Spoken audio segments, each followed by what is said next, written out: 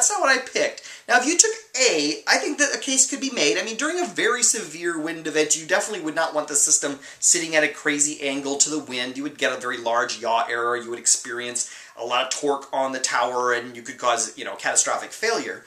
So A, you could argue it, but C, if you took pick C, C is wrong. The pitch of the blades, that's a whole different system that we're going to be learning about.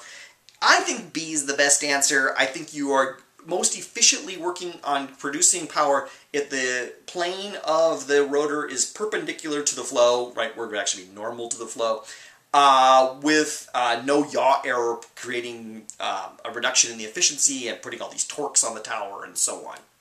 All right, let me know if you have any questions about that, and let's go on now to question 9.